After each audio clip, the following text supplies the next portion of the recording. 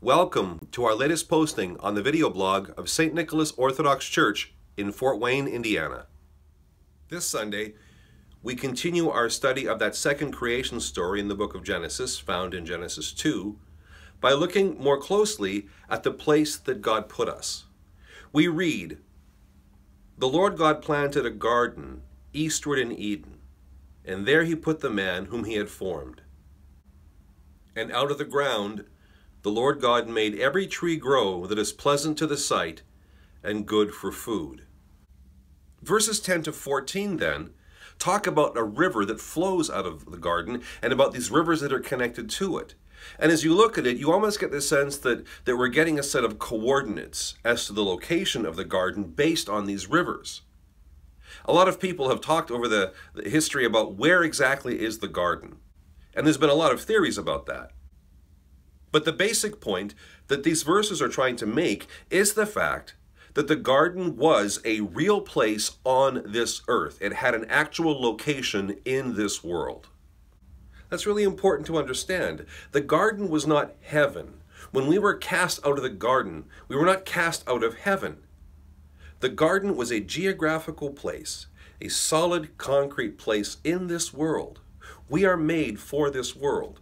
And that connects to something we said last week when we said that human beings are not holy, spiritual, beautiful souls trapped inside profane bodies. That body and soul are both holy. And in a general sense, both the spiritual and the physical realms are both holy. God made both of them. And so all these details about where Eden was is to get across this idea. Eden was a concrete place on this planet. We learn in Genesis 2, of course, that there are two trees in the Garden of Eden. One is the tree of life, and the other is the tree of the knowledge of good and evil. And of course, with this second tree, there comes a warning. And the Lord God commanded the man, saying, "Of every tree of the garden you may freely eat, but of the tree of the knowledge of good and evil you shall not eat. For in the day that you shall eat of it, you shall surely die." Some people ask whether or not God was really being fair putting the tree of the knowledge of good and evil in the garden. It's almost like he was setting Adam and Eve up for failure. Here are these two people who don't know good and evil, and the only way that they will know good and evil is by taking part in a tree that they're forbidden from taking part in, and therefore they get outside of God's good graces. So is this fair at all? Is this a reasonable thing for God to do?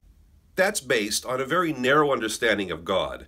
God, this angry being that's just waiting for people to make mistakes so that he can hurl down a thunderbolt and get us for going wrong. Even the Old Testament clearly shows that God is loving and caring, and that he wants nothing more than the best that he can absolutely offer us. He made us not to destroy us, but to give us life and perfection.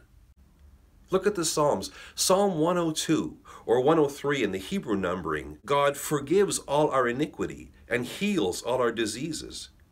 He redeems our life from destruction and crowns us with steadfast love and mercy. The Lord is merciful and gracious, slow to anger and abounding in steadfast love. For he knows our frame. He remembers that we are dust. Well, that doesn't sound like the kind of God who would play a nasty trick on the creatures that he made in his own image.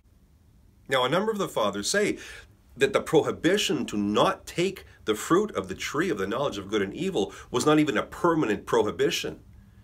It wasn't that they could never take that fruit, but it was that at the point of creation that Adam and Eve were not yet ready for the fruit.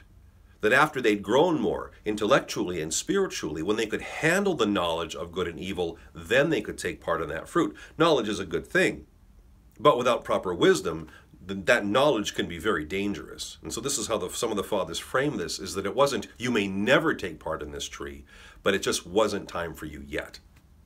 Back to the question though, was God setting Adam and Eve up by putting the tree of knowledge of good and evil in the garden? Well, you're going to have to come on Sunday because that's when we're going to talk about that. For now, though, let's just think of it this way. Any parent of a teenager has at some point in time said to their kids, It's my house. I get to make the rules. Well, it was God's garden. It's God's universe. He gets to make the rules. And in the garden, we only had one rule. Stay away from the tree of the knowledge of good and evil. That was it. That's all. We also had a warning, and this is an important point that we have to get straight here. When God gives Adam the warning, don't touch the fruit of the tree of the knowledge of good and evil, he says, if you do, you will die. He does not say, if you do, I will kill you. He says, if you do, you will die. What he's doing is he's laying out for Adam the consequence of not following God's word here.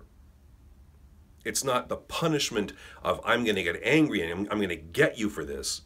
But this is a dangerous thing if you do it. And if you do it, you're going to get hurt.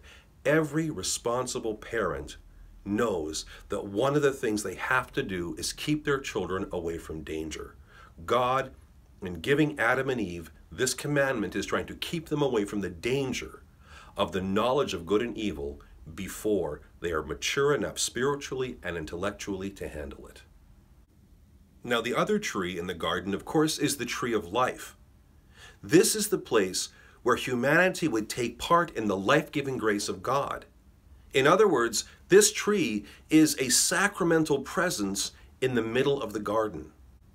In the very first video in this series, when we talked about how we read the Old Testament, we said that we look for typology in the Old Testament. And typology are these markers, these pointers from the Old Testament that lead us into the teachings in the New Testament. The entire Old Testament is about Christ and it's about his church. And so it is here. The tree of life is the sacramental presence of Christ in the garden. In the Gospel of John, Jesus says, I am the vine and you are the branches. We define baptism as being grafted onto Christ, who is the tree of life. One of the hymns that we sing before the Nativity Feast says, make ready, O Bethlehem, for the tree of life will soon blossom forth from the Virgin. So that makes a clear connection between Jesus and the tree of life. Christ is the tree. In this world, the fruit of that tree is the Eucharist. We partake of the Eucharist to receive life. Now let's just take a second to think about this. Eden has a river, and it has the fruit of the tree of life. It has water, and it has this sacred food. So again, these are types that point to the New Testament. To what? To baptism, the water, and to the Eucharist, the sacred food. Also this Sunday, we're going to learn why the tree of the knowledge of good and evil was a critical part of the garden, because this tree allowed us to do something very important, to exercise a very critical part of the image of God in us.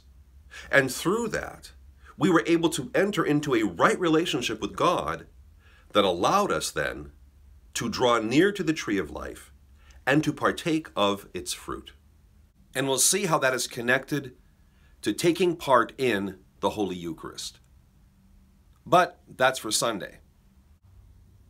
For now and for always, to God be all glory, Father, Son, and Holy Spirit, both now and forever, and unto ages of ages. Amen. We'll see you in church.